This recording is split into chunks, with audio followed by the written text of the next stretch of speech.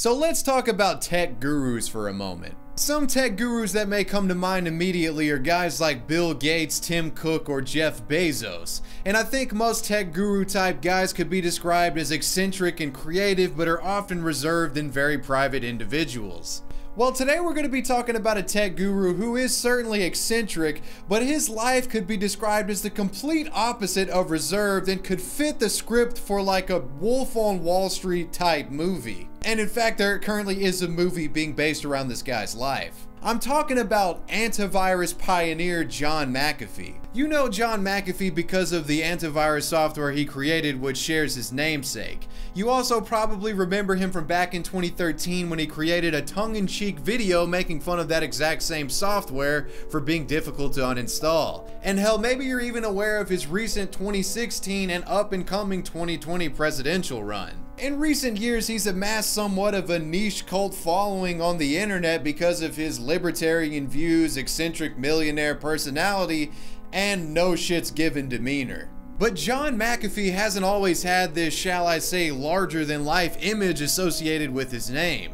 McAfee's reputation was forever changed from the antivirus software guy to something much more after he was named a person of interest in a murder investigation put forth by the Belizean government. And I gotta say guys, this is one of the crazier stories I've talked about on the channel, and you're in for a real doozy. But before we get started, I gotta thank Dashlane for sponsoring today's video. Dashlane is a service that remembers your passwords for you and provides convenient account information autofills across the board. It takes the load of password management off your back. It has credit card autofills as well, so you can get through online shopping checkout screens in a flash. In addition to password management, Dashlane works around the clock to keep your accounts protected and will notify you if there's ever any data breach affecting one of your Dashlane linked accounts. Dashlane has drastically sped up my web surfing ability in the past few months, and I think you guys will really love it. So check out the link in the description box, that's dashlane.com/wavywebsurf,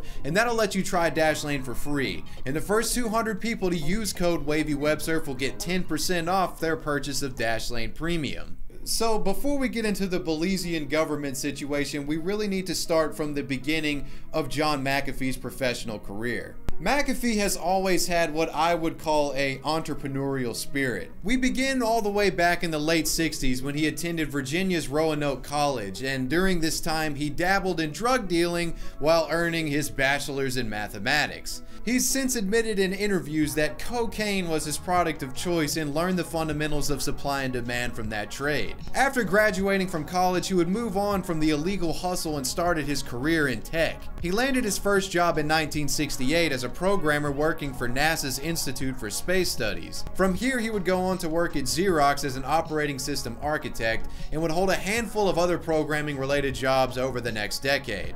It wouldn't be until the late 80s that we would find John McAfee beginning to dip his toes into antivirus software development for the first time. The story goes that in 1987, while working for Lockheed Aerospace, McAfee had one of his computers infected by a computer virus called Brain. This Brain virus is considered to be the first virus ever developed to infect Microsoft computers. After his computer was infected, he would use his programming skills to write the code for a prototype version of the McAfee antivirus software. And it took him just a day and a half to write it, and it worked. It was at this point that John had realized that with new computer viruses coming into the fold and the use of PCs by the average consumer rising every day, that there would ultimately be an increasing demand for software to fight them. So later in 1987, he founded his company, McAfee Associates, with the hopes of being one of the first to capitalize on this untapped market.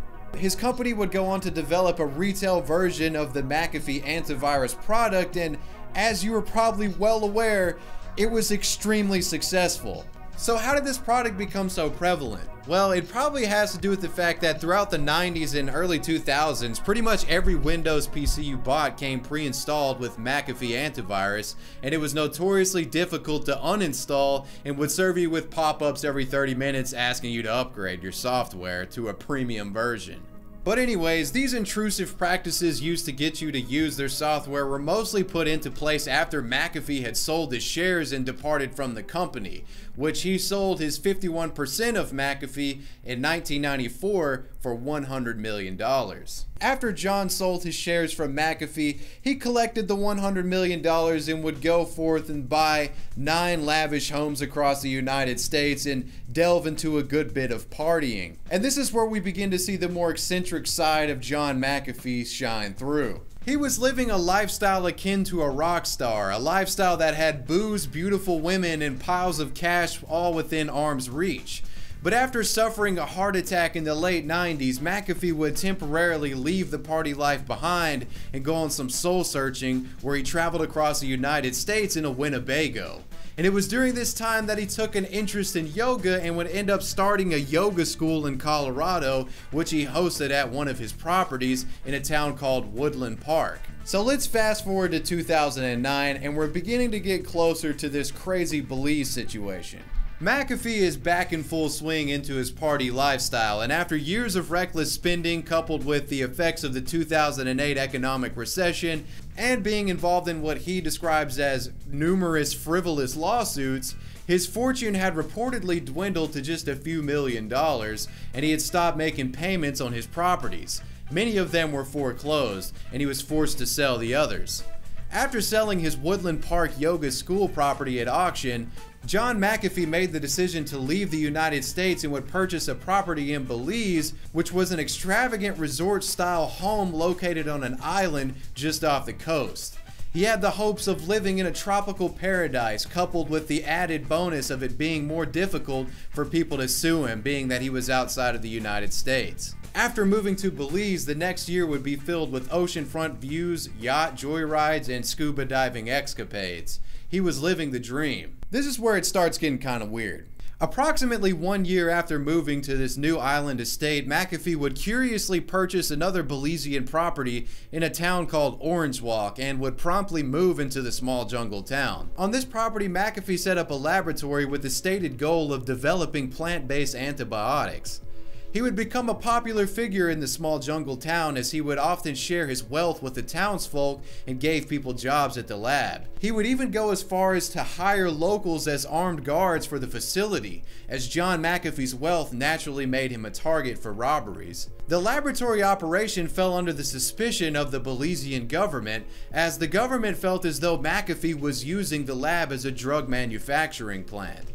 In April of 2012, the government sent a gang suppression unit on a raid of McAfee's Orange Walk laboratory on suspicion of making meth, but ultimately nothing illegal was found. The raid would instill a sense of paranoia within McAfee, with him believing that the Central American drug cartels were conspiring with the government to get rid of him. Shortly after the raid, McAfee would abandon his laboratory and move back to his island property, but he didn't come alone.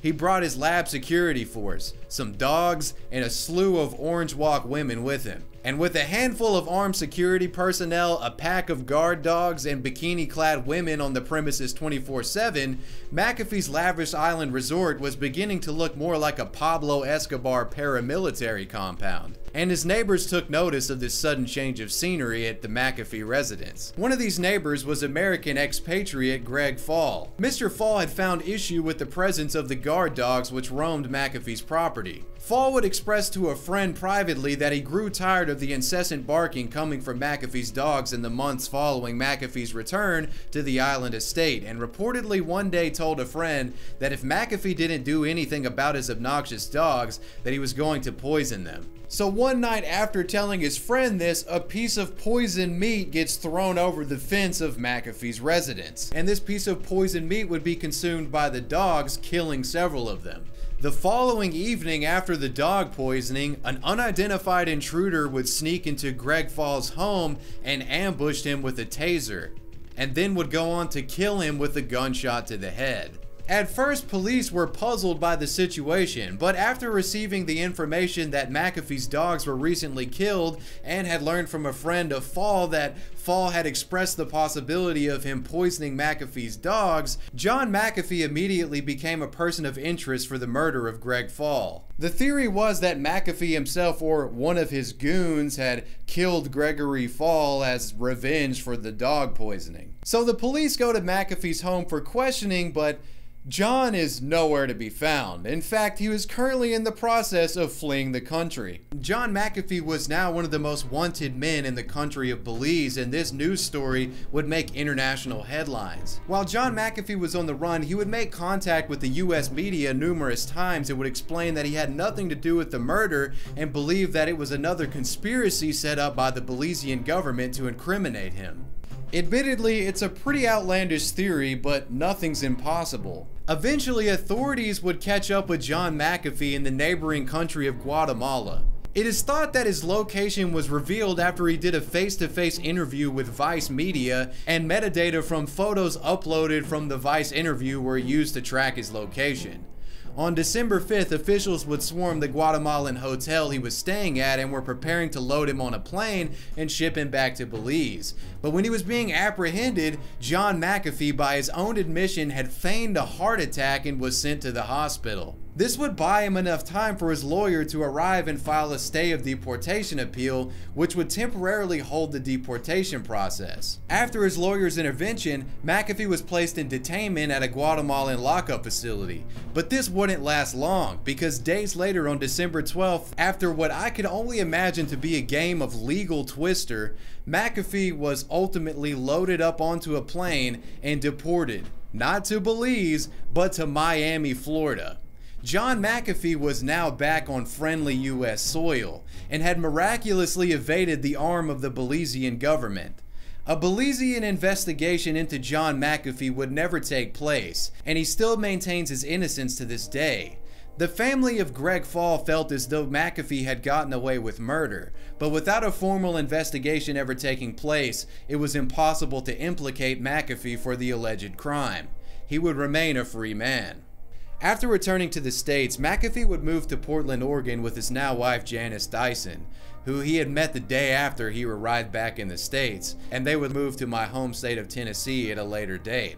He has since maintained a relatively low profile, but sporadically finds himself in the news or trending on social media due to his antics. And in recent years, McAfee has acquired a large following on the internet, mostly due to his eccentric persona, but also because there are many who subscribe to his libertarian ideologies and support of cryptocurrency. In 2016, McAfee ran for president as a libertarian, and he's running again in 2020. The last major update comes from March of this year and really helps to tie this whole story together. Apparently, for the last 6 years, the Fall family estate has filed a total of 6 lawsuits against McAfee, all of which he has ignored. The main accusation of the lawsuit alleges that following the dog poisoning incident, McAfee arranged for the payment of $5,000 to, quote, violent local Belizean man Eddie McCoy to, quote, subdue, torture, and murder Fall. One of these suits was actually handed down by a Florida state judge, and McAfee has since been ordered by the judge to pay $25 million to the Fall family estate. But McAfee still maintains his innocence and is yet to pay up. And I think I'll wrap up this story by reading you his public statement regarding the court decision. I have never responded to the Fall lawsuit. It was a default judgment. I was never suspected of murder by the Belizean authorities or any other authority. I was never charged with murder by Belizean authorities or any other authority. It was a suit based entirely on media reporting. I have not responded to a single one of my 37 lawsuits for the past 11 years. They have all been frivolous, even though judges are required to decide for the plaintiff if I do not respond. I refuse to play the legal extortion game aimed at America's wealthy class. A total of $200 million has been awarded to plaintiffs against me in that period of time. I have no assets, so have been unable to pay a single penny to any of them. Why do I default? Because I and my agencies have been sued over 200 times. Strangers I've never met have sought out my properties, immediately tripped and fell, and filed 8 lawsuits totaling 17 mil. My most expensive was a wrongful death case involving an airplane piloted by my nephew, whom I trained to fly. Plane crashed, killed my nephew, 22, and a sick old man who wanted to experience an adventure before he died. The suit went on for 6 years, cost millions in legal fees, and the plaintiffs were rewarded with $3 million. I had to pay them. Crindler & Crindler, the richest law firm on the planet, was the firm suing me. I had no assets and could not pay to this day. So I no longer bothered to even respond. Why ask friends to pay millions when it doesn't matter what the judgment is? I have no assets, so it's truly a moot point. So guys, that's pretty much the John McAfee story. Let me know what you think about this guy, because I find him to be a pretty divisive person. I think a pretty good description of his character would be like an anti-hero or a chaotic neutral figure. I don't know, let me know what you think. But anyways guys, I'll see you on the next video. Let me know who you want me to talk about next. And major shout out to my patrons, I appreciate you guys. Wavy Web Surf out, peace.